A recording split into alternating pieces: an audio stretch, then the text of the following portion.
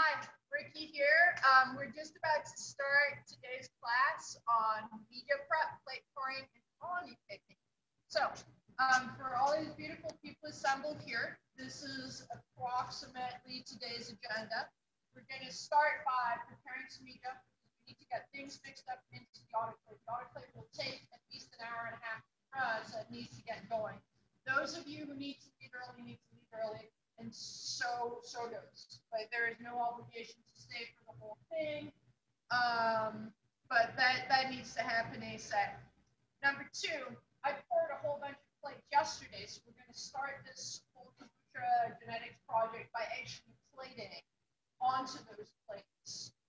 So that's gonna involve working in the biosafety cabinet and learning how to handle the transfer of liquid culture onto solid media, how to handle the plates, and work with the incubators. I also went ahead and streaked a couple of plates just with some E. coli. You guys can get some hands-on practice of picking colonies, picking individual colonies off of previous streaked plates, and re-streaking that to a new plate. Last but not least, I expect that by the time we're done with 2 and 3, the autoclave will be done, and we can then turn around and pour plates with the media we want. And that's basically the agenda for today. So, yeah, I want us to make a whole bunch of plates with flat tea in the media, and I would like us to try 3 different recipes. I'm going to try with regular agar. We have some old bags of agar sitting in the cabinet that kind of needs to get used, so I can get myself an excuse to buy some more. So I want to use that. I want to try it with xanthine gum, which is a safe gelling agent. It has some slightly different properties. It doesn't form as hard a gel. It can be a little bit trickier to work with, but has the advantage. So that's probably a good thing. Yeah, well, we're going to make the same big batch of tea, add as much sugar as we think is appropriate, and then we'll split that out into 3 batches. One of those batches will add Baxo agar, to another we'll add the xanthine gum, and to the last one we'll mix those 2. And then we'll autoclave those 3 bottles, and we'll pour plates from all of them. Yeah. Okay. Okay, so I'm not going to walk you guys around the lab, but I am going to give you the basic safety guidelines, which is number 1, absolutely no food or drink on that side. I know we're making tea in the lab, which sounds weird, but since we're not drinking the tea, that's okay. Bacteria will do, but no food or drink in the lab ever. Don't bring it in there because you have no idea what this is contaminated with and what you're going to end up. Number 2, when you're in the lab, always wear gloves. Again, no idea what other people are doing around here, and that is primarily to protect yourself. It is also to protect your experiments from you, because you're a seething, filthy, boiling mass of bacteria. And since we're trying to culture a bacteria, trying to keep your microbiota separate from what you're working with is pretty important. Number 3 is don't use equipment you don't know how to use and haven't been trained on. Some of these things are actually dangerous, and autoclave will blow up in your face. A centrifuge mishandled will take your head off. This is not a safe hobby. Just make that clear. It's not. So Counterculture Labs, we are a community lab. We're a hackerspace for biotechnology. So we work on a regular hackerspace model. You can become a member and then use all of our equipment, essentially. We also do a lot of classes and various meetups. Those are all open to the public, and you don't need to be a member. We like to ask for a small fee for the classes, but all our classes are open to anybody. If you can't afford to pay, you don't have to. We like to keep things accessible as much as possible. So we have a number of projects running currently. There's one, an open insulin project. We're trying to develop new methods for producing insulin, so we can break the monopoly that these three large pharmaceutical companies have on insulin production. We have a real vegan cheese project, trying to make real cheese proteins in yeast, so we can make actual cheese, not some fake cheese, but without any animal suffering and with a lot less greenhouse gas emissions. We have a plant biology group that meets every other week. If anybody's interested in working on lab robotics, we have a giant liquid handling robot in the basement that we're trying to get up and running. We are very much a duocracy. Everything that happens here happens because somebody thought it was a great idea and managed to get a couple of other people on board. So we are a completely volunteer-run nonprofit 501c3 with voting members. So we have a board and all of that good stuff, but our members have the right to kick anybody off of the board if they want to, and install a new president and all of that. So that's us. The building you're in here is called the Omni Commons. So there's about a dozen different collectives in here. It's collective of collectives, all sort of with a somewhat social justice mission. Right next to us here is Pseudo-Room. That's a more traditional hackerspace in terms of what topics they work on. So it's more electronics and computers and mesh networking and robotics and things like that. Yeah, welcome to Counterculture Labs. So the first thing we're going to do is we're going to measure out that we're just going to make a liter. We're probably not going to use all of it. I don't think if we want to pour that many plates, that would be an absurdly large amount. Well, I mean, we should make a large batch of kombucha, obviously. Well, so if we don't need much to actually plate out. So if we do like 300 mils of tea for plating, and then we can use the rest to start some more kombucha. Mm-hmm. That's probably a good idea. Let's go ahead and do that. Okay, so we'll make a liter of black sweet tea. We will take 300 mils of that in 3 individual containers. We will add our gelling agent to those. So we're going to start by, I'll show you guys how to use a graduated cylinder. We'll measure out a liter of distilled water. We will weigh out tea, sugar, boil the water, mix the whole thing up, crack the tea. All right, over here, there are gloves. There are gloves in many sizes, there are gloves in many kinds. Find a pair that fits you. Put your bags over in here somewhere. Got those out of the way. There isn't that much space to move around in the lab. This is a graduated cylinder. It's a fairly precise measuring instrument. They usually have indications of how accurate they are. They are calibrated at a specific temperature, what we call standard pressure, temperature pressure, STP. If you need super, super precise volume measurements, volumetric flasks are your friend. In a second. But don't rely on the gradations on the side of a regular beaker or Erlenmeyer flask. Those are not intended for measuring. For measuring, not something that's used for something else. It just has approximate measurements on it. Also, it's a little bit different when you do this in plastic than when you do it in glass. Because generally you won't see much of the meniscus on the water when you're measuring in a plastic cylinder. But in a glass cylinder, the meniscus of the water is very apparent. So the meniscus is where the water sort of creeps off the edge. It has, and you don't want to count that essentially for your volume. It looks like a surface layer. It is, of course, just water. We'll show you in a glass cylinder in a second. But instead of having like a perfectly sharp surface or sharp edge, so to speak, it kind of has like a curvy, wobbly edge. And you read the bottom of that meniscus. So if it curves like this, your graduation is here, right? This is where you read. Start that heating up. Crank it up to max. And once that's boiling, we can then go ahead and add tea and sugar. Yeah. So it's not that you kind of get weigh boats that are plain big to measure out 60 grams of sugar. sugar. It's just that we don't have any. But like these whey boats, you can get them like yay big if you're measuring out really large quantities. And now, woohoo! Scientifically I'm an measuring. idiot. What? You know what? I'm going to measure how much tea is in one leaf. Mm-hmm. And then I'm going to use the leaves instead, because then I don't have to filter it afterwards. And it's going to be an approximation. I know. You can. I mean, how much? I can also filter it. Do I care about showing people how to filter? How about you open several bags and add them together so we get a better measurement, and then we just toss that out and you use one of the other bags.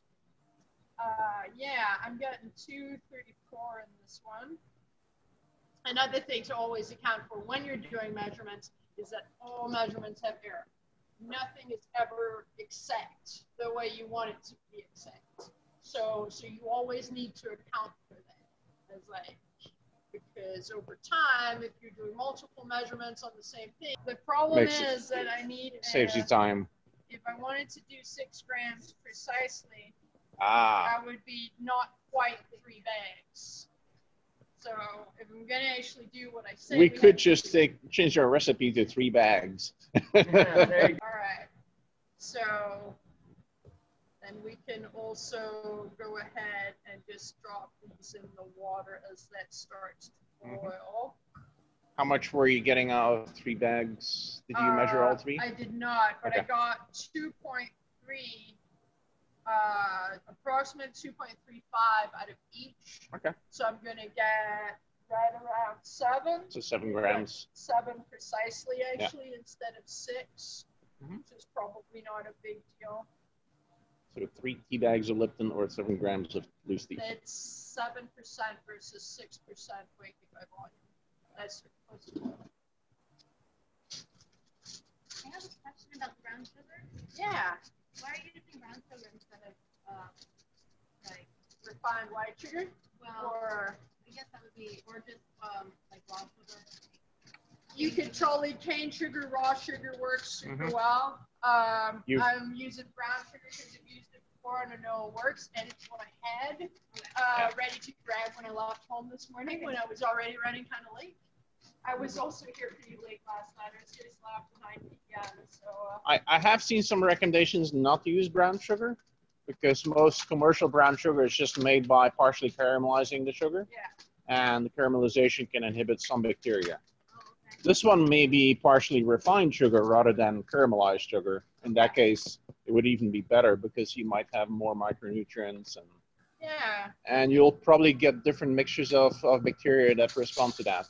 It's one of those where this is stuff we really need to test as part of this project, as far as I'm concerned. Like, this is the sort of thing that we can set out controlled experiments for.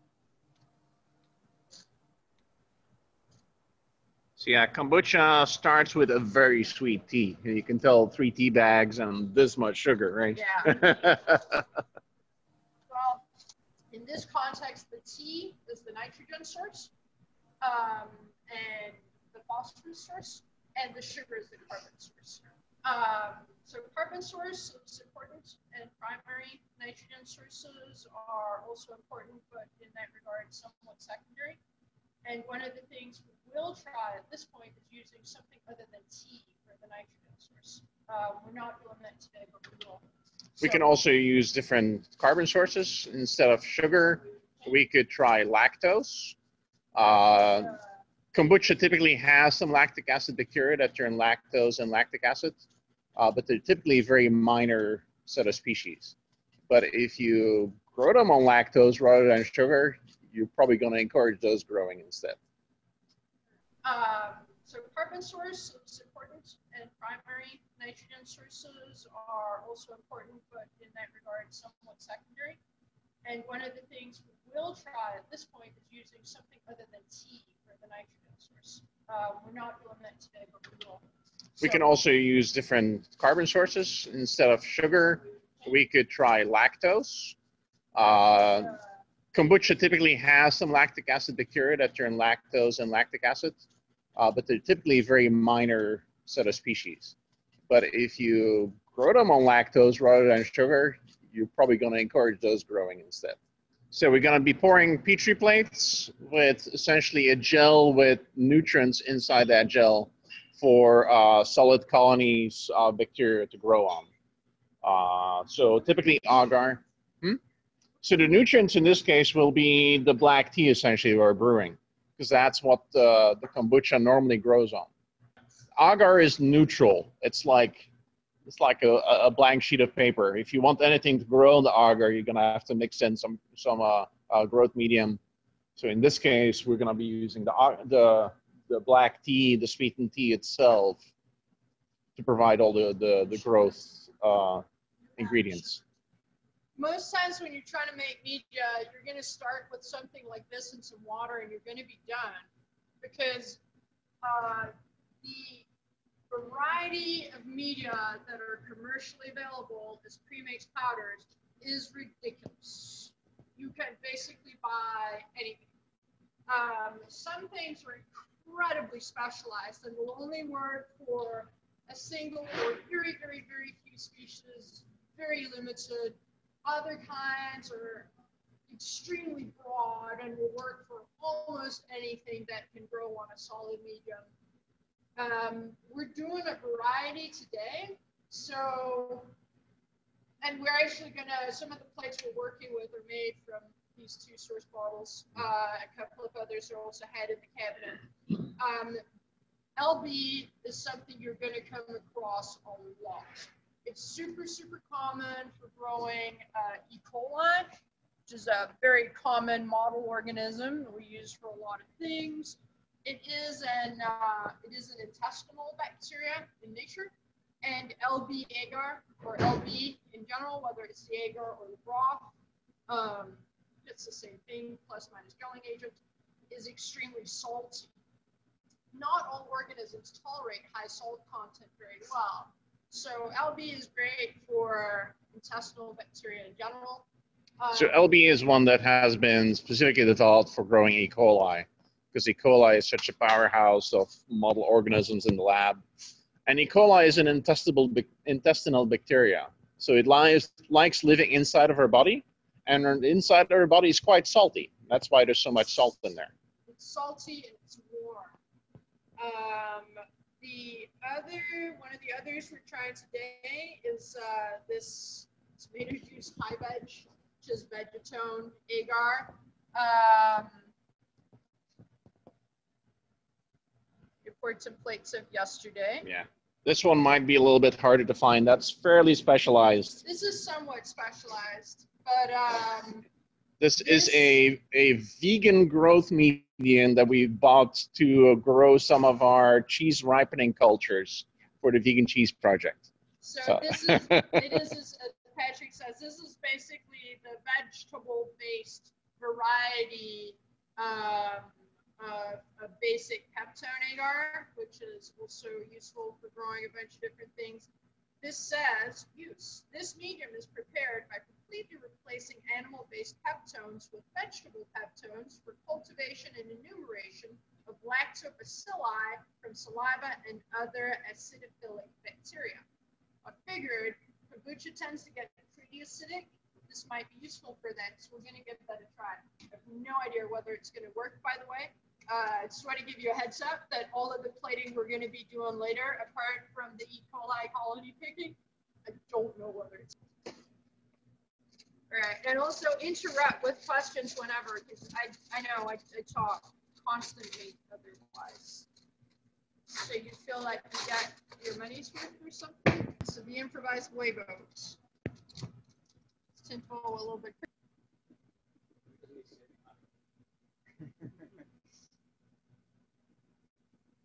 Yeah, I don't know if there are any GMO teas. I don't think there are any developed yet. GMO is sugar. It's just sugar. It's the same chemical. I would So suspect that this is superstition based on the assumption that those that whatever pesticides were used in the cultivation of the sugar cane or the tea somehow makes its way into that final product, which admittedly is possible, but until somebody actually demonstrates it with research, I'm going to call it superstition. Yeah. I would be much more concerned about using distilled or bottled water rather than tap water, because the tap water does have chlorine compounds in it that might inhibit fermentation. Filtered water, you would need to get filtered. The filtering isn't going to remove the chlorine, right? It doesn't, in general, like a standard water filter doesn't really do all that much. Not even reverse osmosis. It removes that's a different Right. matter. That is not your standard water filter. That is a reverse osmosis Yeah. system. So yeah, if you have something like a milliQ system and can prepare milliQ water, then that's a totally different. And I hear just pouring out water like the day before, just tap water and just let it sit for a day. A lot of the chlorine will have disappeared already as well. I don't know if that's true. I haven't measured it, but if you don't have access to distilled water, that's an option. Sunlight exposure is pretty effective, actually. The hypochlorite it's pretty volatile to begin with, which is why you can smell it at all. But also, it's highly UV labile, so it'll break down very rapidly under UV light. So if you really can't get clean water otherwise, take your tap water, set it in like bright sun for half a day or a day, boil the hell out of it, and then filter it. Label all the things. I'm not dating and naming these because we're going to use it all up today, so I don't need to, but I do need to be able to tell the difference between these three bottles when we go to pour them.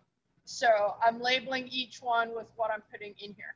So if you don't have access to all this lab gear, you can totally autoclave things in a pressure cooker. You don't need a fancy lab autoclave. A pressure cooker does the exact same thing. You can make things in jars instead of fancy Erlenmeyer flasks. Just make sure everything is as clean as you can humanly make it. I think some of the brewing sanitizers are optimized to kill bacteria, but not yeast. So in that case, that might not be as good for what we're doing here. Dry down. They're not necessarily. So like I said, it really depends on what you're doing. But Patrick's not wrong. Like, just pressure cook everything. If you have a standard pressure cooker, pressure cook your glassware and your utensils. Most of your Tupperware might not survive.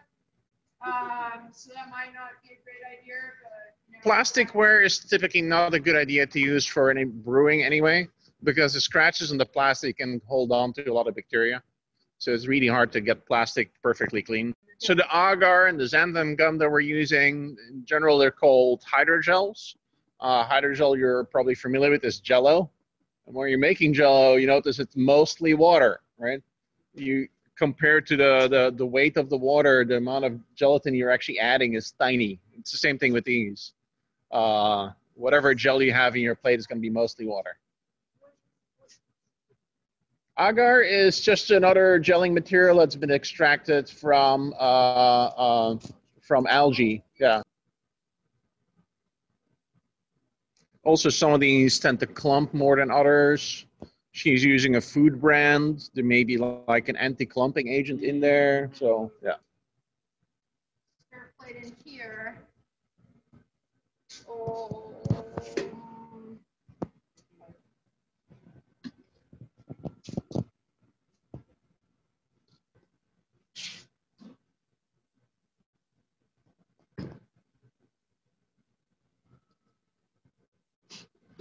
It's like this is a class. You're watching me make tea. Be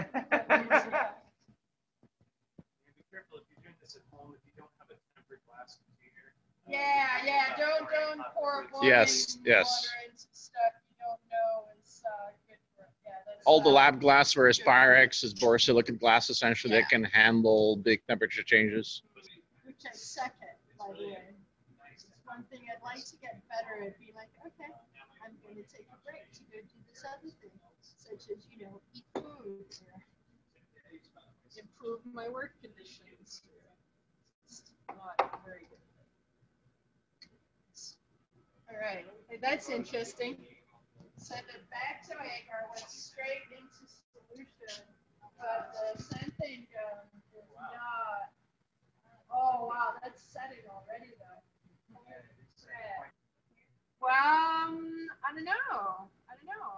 we're gonna. I think we're going to autoclave it and We hope are. that autoclaving will resolubilize it, and then we may need to pour it while it's much hotter. Yeah. We'll see. Wow. A There's lot of also these. a lot of gelling agent in this mixed one because Yeah. I think I exaggerated a little bit. This one looks like it's behaving a bit better, but it might be worth reading the instructions On the xanthan gum. I think xanthan is one of those things that you can add even to cold liquids and it'll gel. Doesn't say anything about how to handle it. But yeah, I'm wondering whether it's like corn, kind of like cornstarch, where maybe you should like whip it up and. Yeah, yeah. The question is, should we make more of the stuff with the backswagger so people can pour more than one What's the plate? third one there? That's also That's xanthan, or? also something. The stuff with the mix and another batch with the backswagger. So all these hydrogels have different temperatures at which you're supposed to hydrate them, which is when you're mixing them with water. Then you typically have to heat them up to a certain temperature where the sort of the gelling reaction starts happening, and then you cool them down for the gel to set. And all these hydrogels will have different temperatures at which they do that. I think xanthan is actually one of those where it actually starts gelling at room temperature. So that might be the problem here. Another common gel that's used in a lab, especially for working with plants, is gellan gum. It's another gel material. I think that one also might be from seaweed. I don't remember for sure. So we actually have Laura from Argentina joining us over the Zoom. So wave to Laura. Hi, how are you doing? All right, so with this crazy mess in hand, I have no idea how this is going to work. Yeah, let's see what happens. You know what I forgot, Patrick? What? I'm a retard. The sugar. Yes. Oh, yeah. We're just going to start over then. You could measure out some sugar and add it to each flatter. I cannot talk and work at the same time. Please remember that. I cannot talk and work at the same time. I do this all the time. By the way, if you're doing real lab work as opposed to teaching a class, don't talk and work at the same time, because you're just spitting a whole bunch of bacteria in your work as well.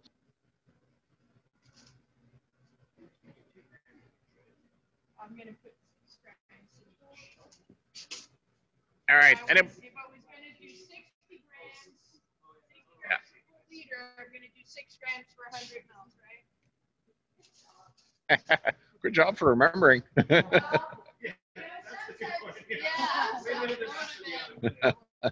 Setting a bad example is Like- as valuable as setting a good one. It's like, hey, nothing grows on these plates. Yeah. Weirdest, lumpiest stuff. Put it on a magnetic mixture.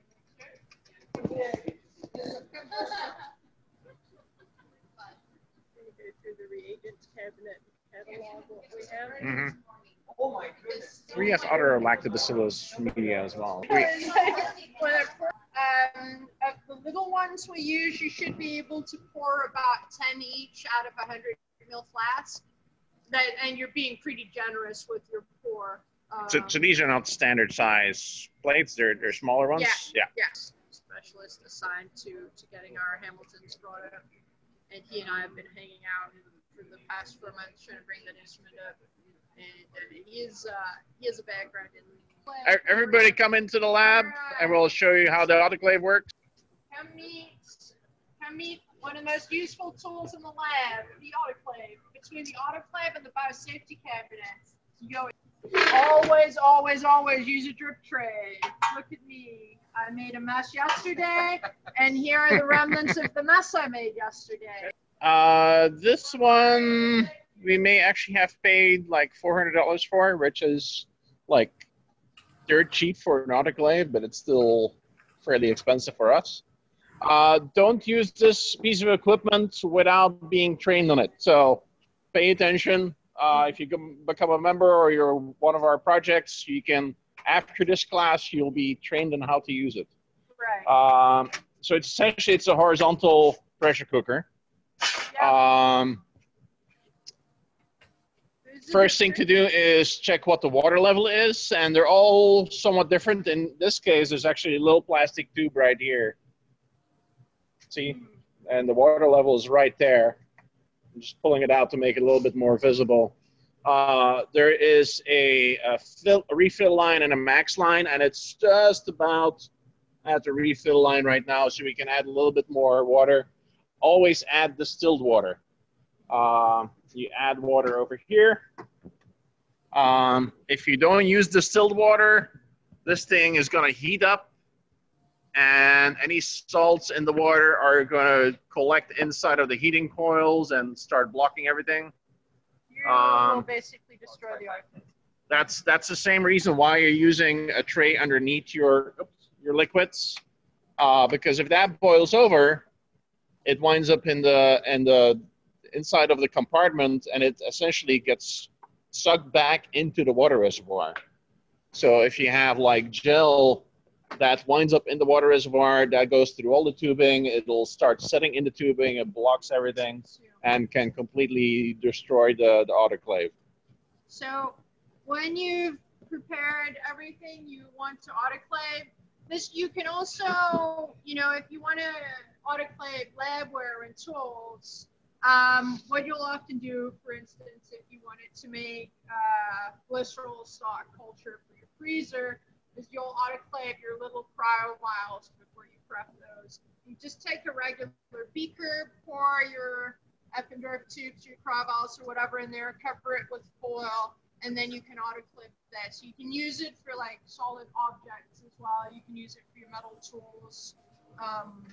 And notice that you put that aluminum foil cap on each of the flasks. Yeah. That helps a little bit with overboiling, not much, but mainly after you've taken the flask back out again, it prevents them from being reinfected. For agar, it typically doesn't matter too much if you've gotten all the clumps out, because the autoclaving will dissolve it all. This autoclave is actually really, really simple.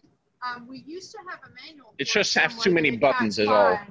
But once you So know notice how to use the it's not buttons, on right now, right? It's not currently on. There's two buttons on the back. You click the reset button on the back, either resets it or turns it on, depending on what you're trying to do. Then on the front, there's an on standby button. If you wanted to check what the settings was for a given program, in this case, we're doing liquids, so you're going to press the liquid buttons once. It's got 15 minutes at 255, which is basically perfect for media. But if you wanted to change that, It's 255 Fahrenheit. yeah, that's 255 Fahrenheit, which is because we are a silly approximately country that has not yet adopted scientific measurements. 121 degrees Celsius, which is optimal for sterilizing liquid media. So, but if you wanted to change that, say, do this, come on. So let's see, what are you trying to change? The time? So yeah, you click sterilize time set first, then liquids. To change those settings, push the button for whatever setting you want to change first, and then the button for the program you want to run. So. A couple of features. Notice there's a latch here. Actually close the door. Make sure that's set to the green. There is a pressure gauge right there, which right now reads 0. Do not ever try to open the autoclave while it's under pressure. So it will go through these stages here. Right now it says condition. It's filling. It's essentially, it's putting a little bit of water in the compartment, and it's going to heat that up.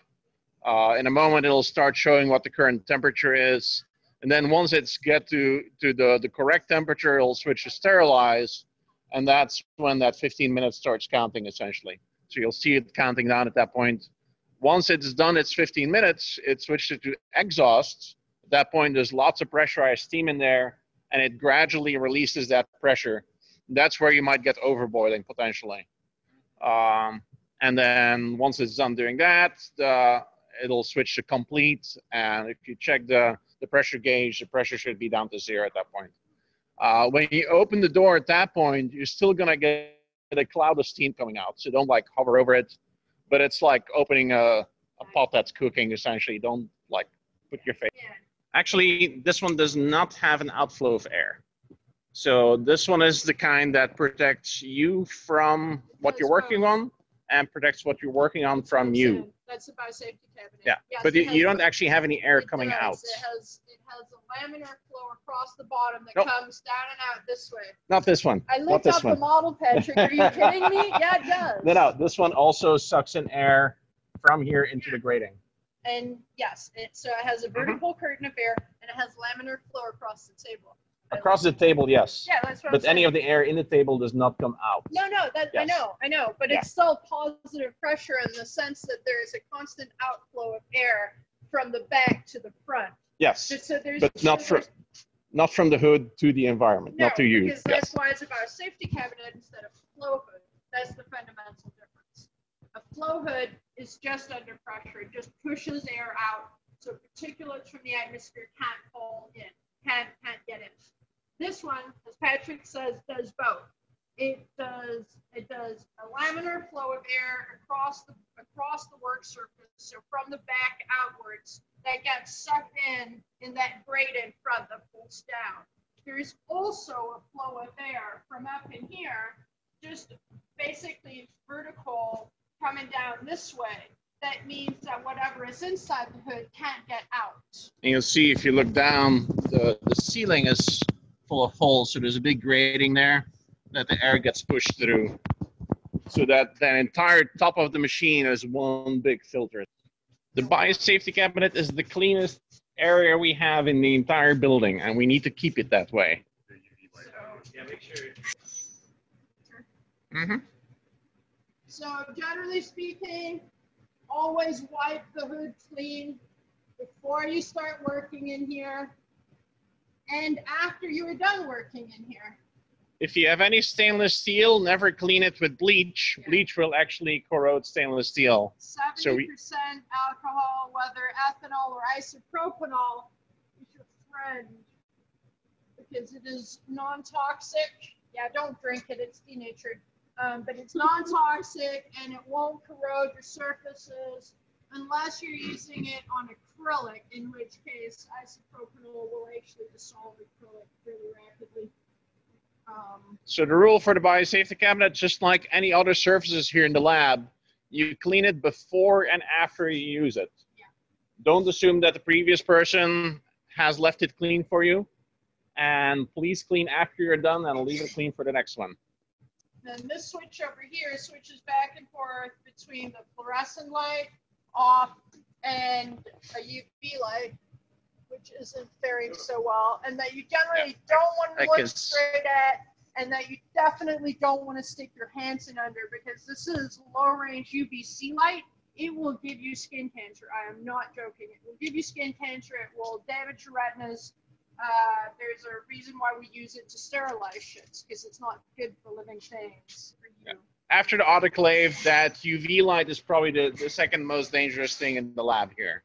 Yeah.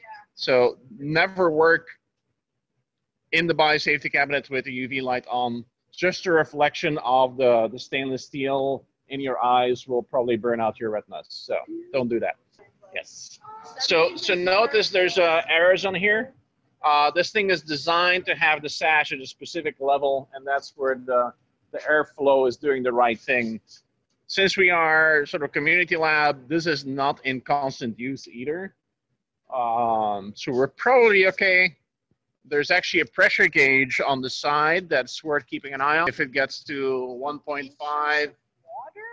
that's. What the hell kind of pressure measurements is that? Yeah, I know, they all do that. What does Can we get it in bar or in atmospheres or in pascals or in?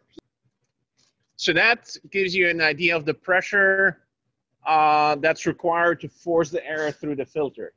So as the filter accumulates more dust, it's going to get filled up, and the pressure is going to increase.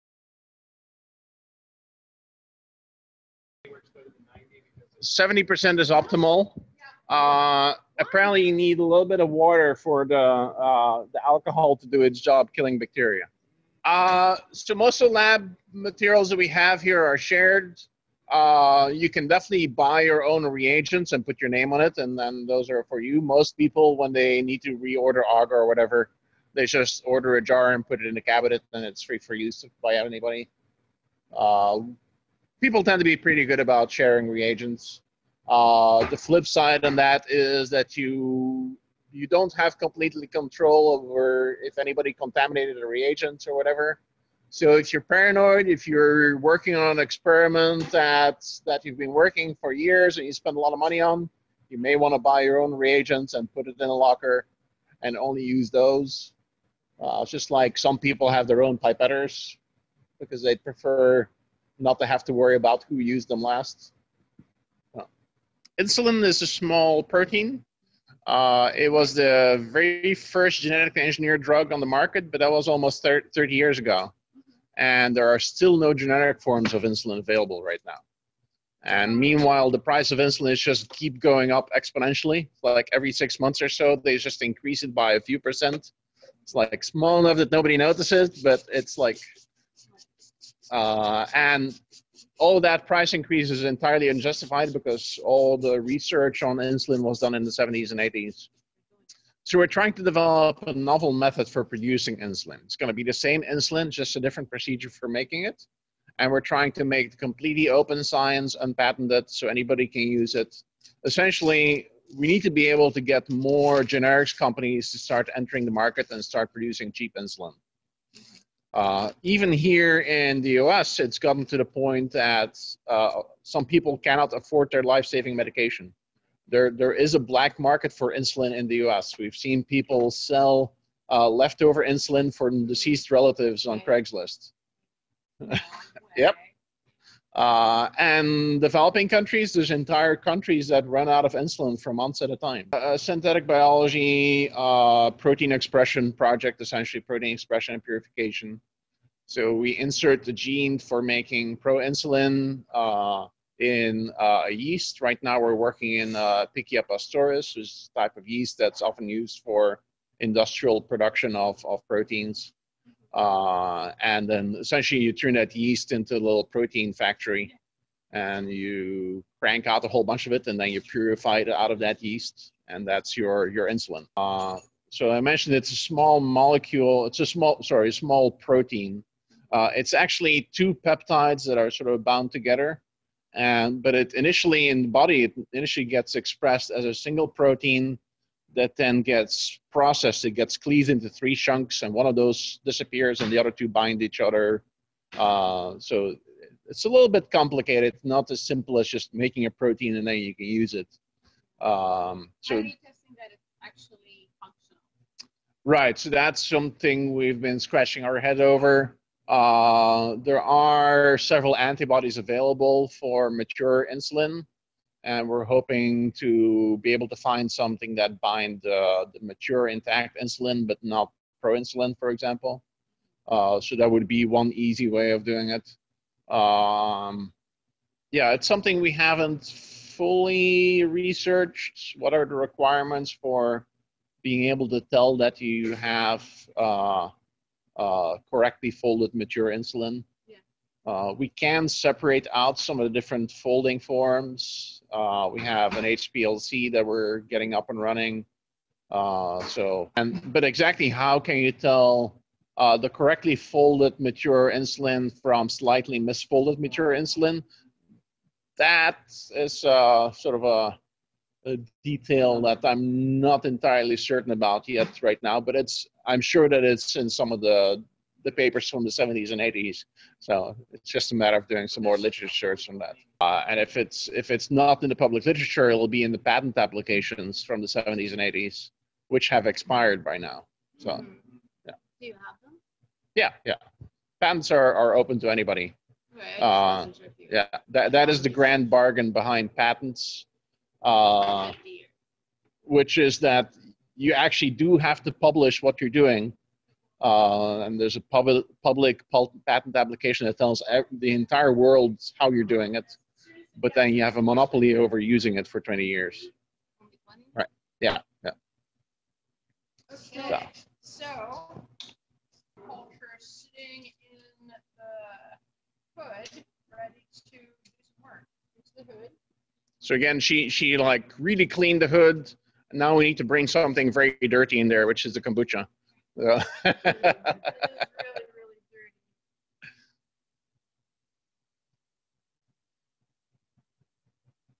So she's using a device called a serological pipette, It's known as a stir buster pipette. I think, yeah. I think those might be the squeezy bulbs, aren't they? Yeah, well, this is actually a squeezy bulb. Yeah. I'm just going to do 25 mils in each of these. Get more than effect is way more.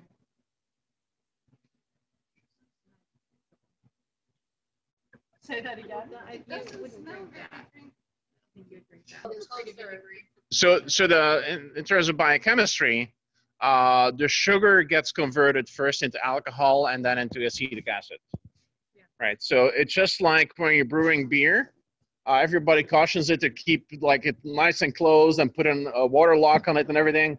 And that's to avoid getting acetic acid bacteria in your beer because they would be converting the alcohol to acetic acid otherwise. And then you get vinegar instead of beer. In this case, in kombucha, we actually want to have those acetic acid bacteria there. And we want to provide lots of oxygen to the culture, which is why you don't close off the top when you're brewing kombucha. You put a towel over it or some other cloth, and you tighten it with rubber bands. So there's lots of oxygen available for the bacteria to do their job. So the sugar is going to get eventually turned into acetic acid and some lactic acid and a whole bunch of other compounds that sort of give the flavors to the kombucha. So, but yeah, if you let it go for too long, kombucha typically gets brewed for 1 or 2 weeks or so. 1 week is probably good for most people. If you let it go longer than that, it does turn into something very vinegary, not terribly drinkable. But the more acidic it becomes, the less it's prone to contamination. So when you first start your kombucha culture with a very sweet tea, pretty much anything can grow on that. As it gets more acidic, it starts excluding molds and things like that that can't live at those pHs. So that's why I brought a very mature and a very sour slug instead, is because I know that the chances of fungal contamination in here is really low, and also that the acidity here in itself is going to make it easier for me to keep stuff clean. This is for those. And notice everything that goes into the biosafety cabinet gets sprayed with alcohol and cleaned off. Everything gets cleaned down. That includes your hands and your forearms. So, what's going to happen here is I have all these plates that I made yesterday. We're going to try spreading some kombucha on those. I also have some plates that I streaked a little bit of Jan's E. coli glycerol stock to, so we can try the colony picking. So again, wipe alcohol over your forearms up to the elbows because you're going to be sticking your arms inside the biosafety cabinet. Indeed. You don't want to introduce bacteria in there. My latex gloves get sticky after a while from the IPA. Yeah. Like they're coated with something. Well, they're normally coated with powder, and you're probably wiping off some of the powder. So yeah, I poured all of these plates in here yesterday after having cleaned the hood out thoroughly. But these should be in 5. Well, there are actually 6 different kinds of plates in here. I mean, we still have the autoclave that's running with the auger that we made. Oh, so this is actually one of the media. I'm looking forward to testing that. Is that the MRS? This is the MRS. Yeah, Cheryl was having a hard time getting the gel to set on that one, but you seem to be okay. Yeah, it was.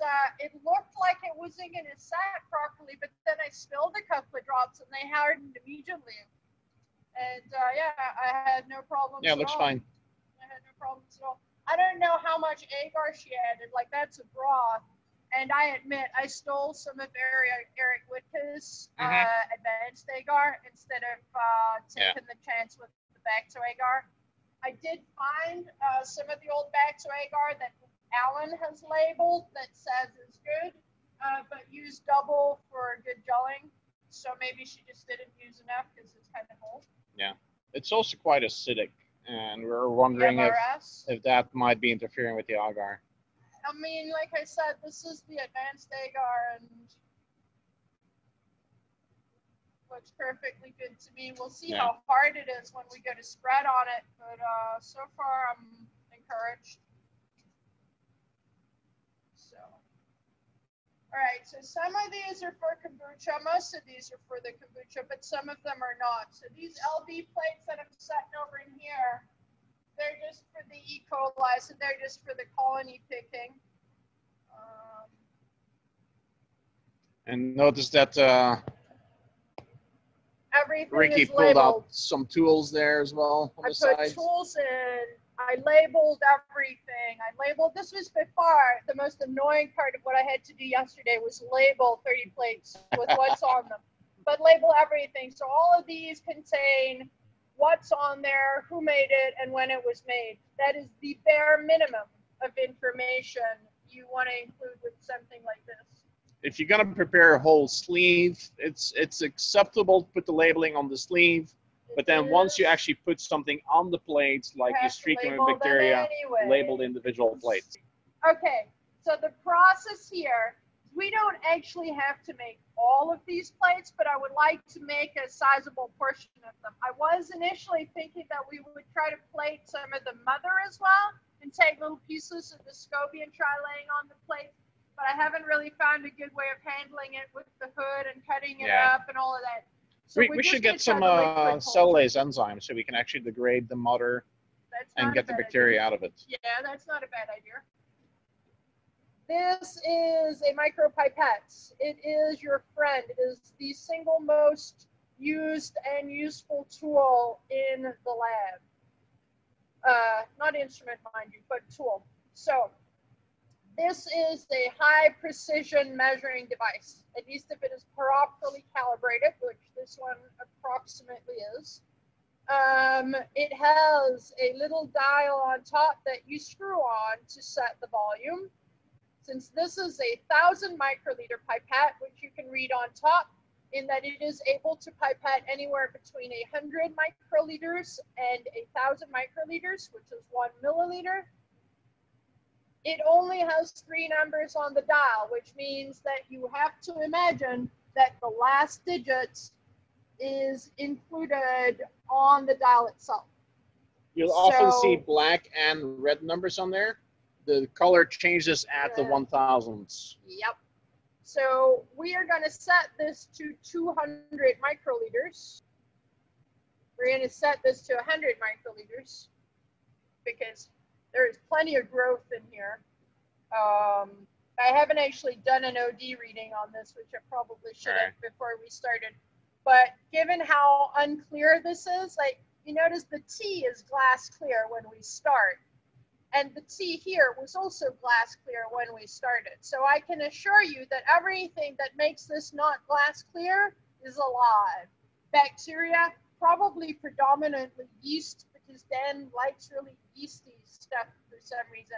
And also had a whole bunch of dead yeast on the bottom that I kicked up during transport. So that's what's in here. This one says L10, so the maximum volume is 10 microliter. Anyways, so 10 on this dial is 100 because you're trying to represent 4 numbers with only 3. And it has a lock and an unlock. Right now it's unlocked, so you can freely turn it. You press that this way, and it is now fixed on that volume and shouldn't change. So a pipette has, let me actually, you know what, I'm going to dial this back up because it's easier for demonstration. Going to dial this back up, now set to 700. Pipette has 3 positions. It has the plunger relaxed, plunger partly depressed, plunger all the way to press. So you see there are 3. 1, 2, 3 positions. So this entire thing is an air displacement mechanism. There's a plunger inside that displaces a fixed volume of air based on your settings, and when you release that plunger, allows that same volume of air to be sucked back up. Or if your pipette, with a tip on it, mind you, is immersed in a liquid, will suck that same volume of liquid up into the tip. I'm just going to do a quick demonstration here. There are many finesses to good pipetting technique. I'm not going to teach all of them today, but some. Generally speaking, hold your pipette vertically. If you're pipetting large volumes, you can immerse it like 5 to 6 millimeters below the surface. Try to track down as you go. When you are dispensing, at a slight angle if you need to dispense along the side of the container, or dispense actually in the liquid and pull out without releasing the plunger, that is. Or if you're really trying to be accurate, the trick is to disperse right at the surface. That is by far the most accurate, but it is also the most troublesome. So generally, I like to do against the side of the container because the wicking effect of the container itself will pull the liquid out of your pipette tip. You're often going to have a tiny little bit of volume left in there. If you need to be more accurate than that, you can calibrate your way out of things like that. But the way this works is you start relaxed, you push it down to the first stop, then you immerse in the liquid and relax. You pull it out of the liquid, transfer it to whatever container you're going on to, side or whatever, push down to the first stop, and then all the way down to eject the last space of air and remove all of the liquid. So first stop, second stop, and done. And then you eject your pipette tip, if you have one of these fancy ass pipettes with an auto ejector, by pushing this white button over here. That kicks the tip off. The other thing, the other tool we're going to work with right here are these. We don't have enough spreaders, I think, to do all of these plates. I don't mind recycling the same one because it's the same culture on the same media type, so we can probably just do one per yeah, let's just do one per stack or one per stack of 5. I've been told that we have a lot of them at work, and I can have some if I want some. We actually have some here. Autoclave. Oh, yeah, we just then need to I might autoclave them. autoclave some of those actually, if it were. Anyways. So notice all these spreaders are in closed packages. They come sterile. That's very important. It is really Same important, thing is true with the inoculation loops. Do you want to show the inoculation loop? Yeah. So these little things over in here are inoculation loops. They're basically a very long plastic handle with a tiny little loop or a little circle on the end. They are very good for picking colonies and streaking colonies onto plates or streaking on plates, whether from colonies or from liquid culture or otherwise. You notice they come in a plastic bag that is sealed to begin with. This one has only ever been opened in the hood, so I trust it to be clean. Whether that's sensible of me or not is open for debate. If you don't use them all up, close them up nice and tightly again, right on the package. Was opened on this date in the biosafety cabinet by this person, and put them back. Yep. If it has that on there, I don't mind reusing them. If I find an anomalous baggie that has been opened, I'm never going to use those. So another thing regarding the use of hoods is generally try to set things up in such a way that you have your workflow planned out, that you know where you're going to reach for what, how you're going to move around, and if you can set it up in such a way, not everything is equally clean. basically.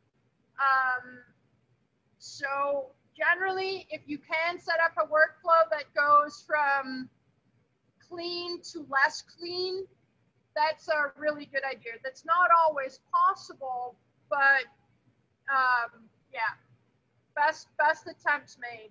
So generally, when we incubate and store plates, we store them upside down so that any condensation on the inside does not fall down onto the agar surface.